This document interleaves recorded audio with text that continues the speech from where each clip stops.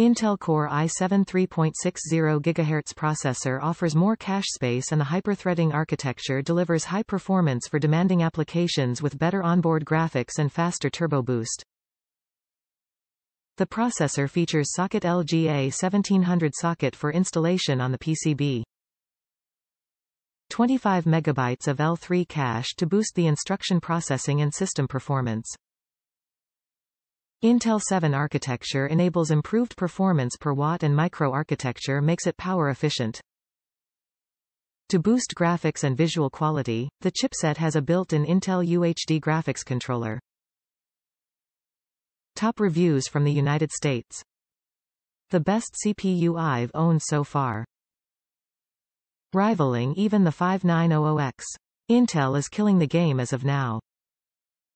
I upgraded to this CPU after some heavy research, asking Reddit, both Intel and AMD subreddits, weighing in money vs performance gained.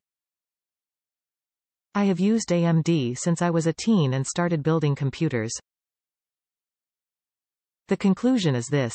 It is an amazing CPU, runs faster and cooler than my Ryzen 7 1700.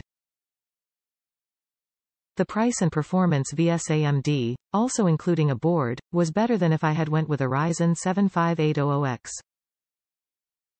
Pros. It is an amazing CPU for price vs performance.